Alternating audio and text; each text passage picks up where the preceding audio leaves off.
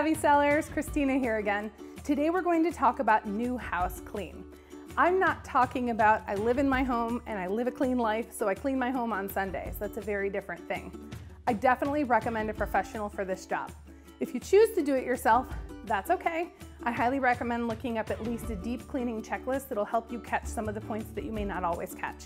Things like baseboards, light fixtures, all of those things make not only a huge difference in the way the pictures look for the listing, which is going to directly impact how many people come in to see your home and therefore impact how quickly it sells and how much it sells for. They're also going to impact the buyer's first impression. So new house clean is a very different thing, and it's super important that we take those details into consideration. In the next video, we're going to talk about new house landscaping. Stay savvy.